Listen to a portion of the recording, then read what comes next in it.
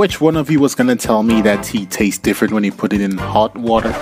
You were putting it in cold water? Radish?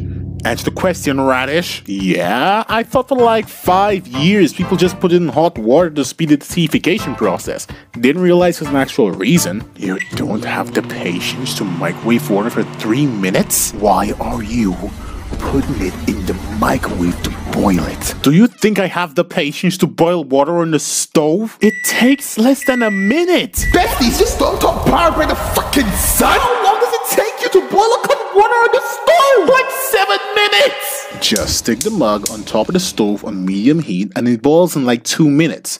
Less than that if you use a saucepan. Put the mug on the stove? On medium heat? Your stove is enchanted. Every single person in this post is a fucking lunatic. Dude, none of you own a fucking kettle!